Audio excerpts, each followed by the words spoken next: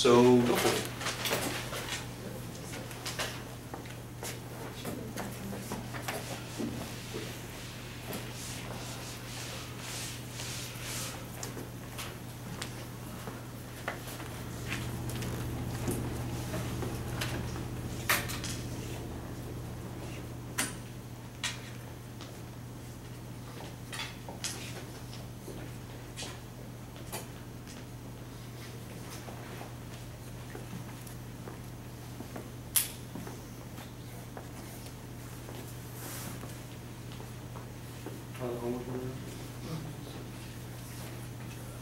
You pass. All right. Well, those are the sale costs of $4. I got it last night. There you go. It's a good sale. I know, I was excited.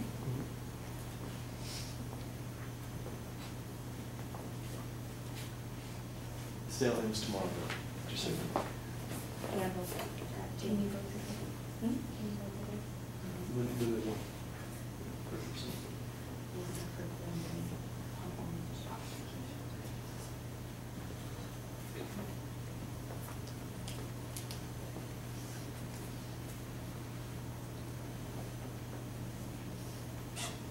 So we're making sure we have the correct form. That means that it goes x squared, x number. You're making sure that everything's on one side. You need to have a 0 somewhere on one side of an equation if you're going to use quadratic formula. You have to have a 0. If not, it's not going to work. Next thing, should you ever plug in fractions to your quadratic formula? No. Never. Oh, never. Never. That'd be ridiculous. You have an equation here, get rid of your fractions first. Otherwise, it makes it way too hard. So in our case, we are trying to get rid of fractions. This is chapter 7 stuff. What are you going to multiply by to get rid of your fractions? 8. Good. So here, multiply by 8, and here by 8.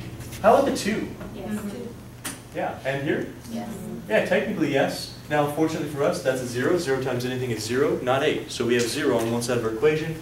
Here you get, nicely, x squared minus 2x minus 16 gives you 0. How many people were able to make it that far? Good for you. Now, in normal situations, well, this is of course the quadratic formula section, so you're probably going to be using that. But most of the time, you're going to check to see if you can factor that. You would check that. You'd have negative 2 on the top, negative 16 on the bottom. I'm not seeing anything that I can factor out of that to use for adding to negative 2 and multiplying to negative 16. I don't see it, but I'd try for 10 seconds. Okay? If you can't do it, then you move on to quadratic formula.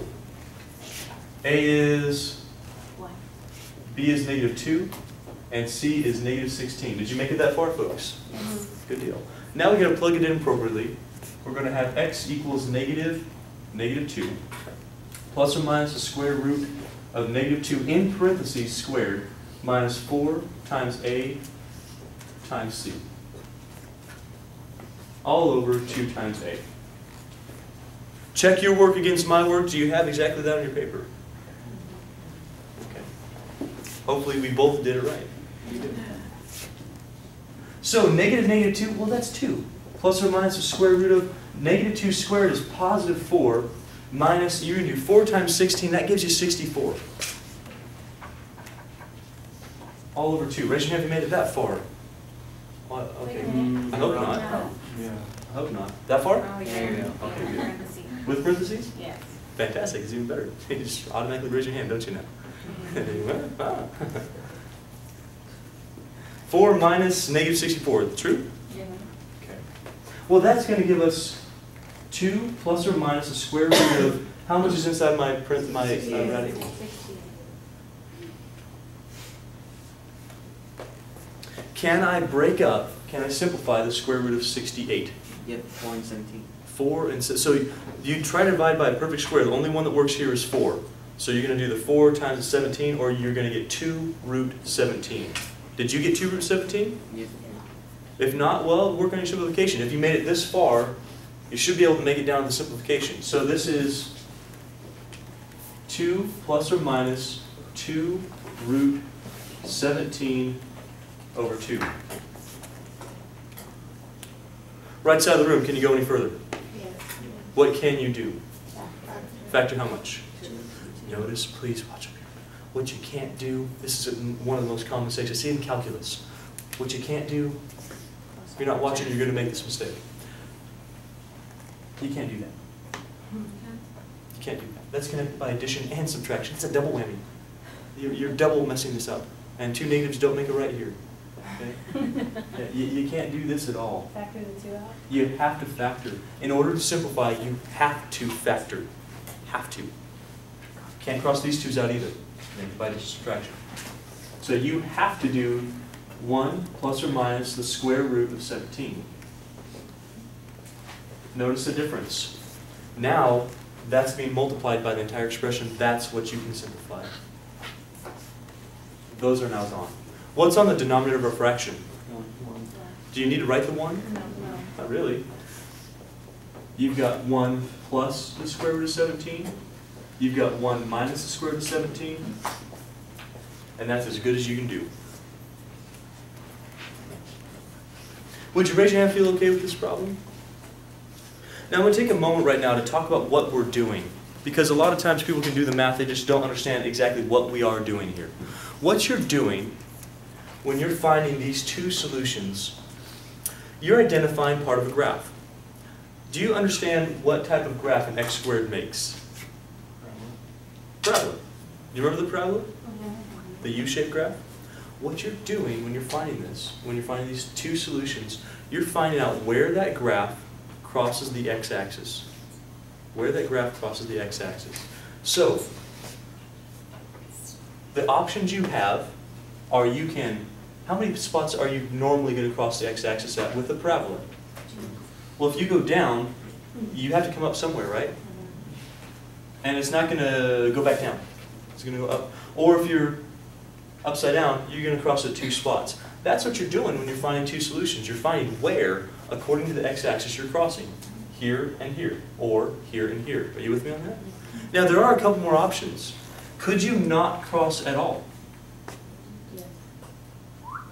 That doesn't cross at all. Yet, we're still going to get two solutions. However, you know what's going to happen? I hope you listen here. You're going to get complex numbers.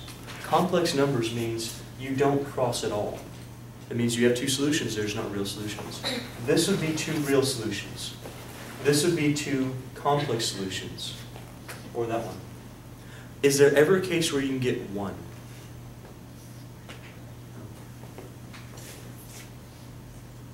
One solution would be you cross it, but you don't come back up. Is that possible? But is there another case? Is there another option for you? Side parabola. Not a side. You can't do that. It's not a function. Where only the bottom is touching the x-axis. Can you possibly touch this at one point? What if this is resting right on it? Does that hit it at one point? Yeah. Or upside down? Therefore, you have three options. You have the option where you cross it twice. Those are two reals. You have the option where you don't cross it at all. Two complex. You also have the option where you touch it at one spot, the vertex is on that graph. This is called a double root. It's technically two real roots, they just happen at the same point. So we're going to say this is one real. Now we're going to talk about the discriminant and what gives you these things. So look up at the discriminant. Hey, if this is, look at the board with me please. If this is positive, that means you're adding and subtracting some number, some real number. You with me? Some real number. If you add and subtract a real number, you're going to get plus and minus a real number. That gives you two real solutions. These things are real solutions. Follow?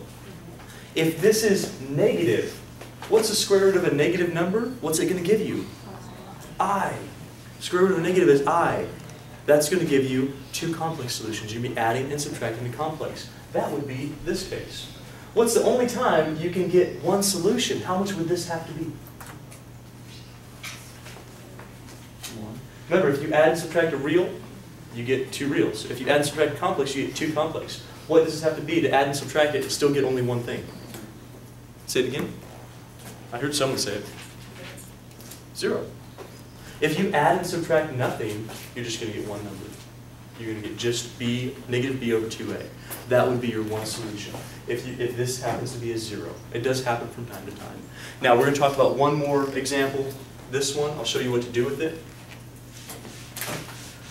We'll talk about how to apply it to one instance, and that'll be our section.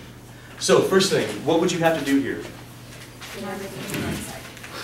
If I get everything on one side, that's either this, look at the board, Subtract x? either subtracting x, No. but you're going to have to deal with all negatives. That's going to suck.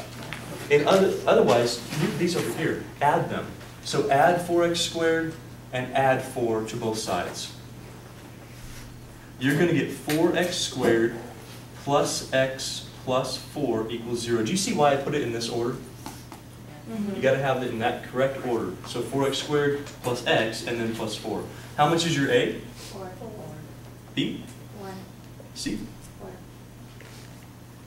Well, I could do that. X equals negative plus or minus radical b squared minus 4ac all divided by 2. Hey, parentheses. Do you see where those numbers are coming from? Hey, you got the song. How about that? Are you okay on getting that? This should be kind of a routine at this point. Plug them in correctly. I just need you to see what happens on this one example. You're going to get negative 1 plus or minus the square root of 1 squared gives you 1 minus 4 times 4 times 4 is 64. All over 8. Hey, tell me something, ladies and gentlemen. On the inside of my radical, can you tell me what I have? Negative 63. Wait, 63? Did you say 63? Negative. You said negative 63? Is it going to make a difference? Forget about it.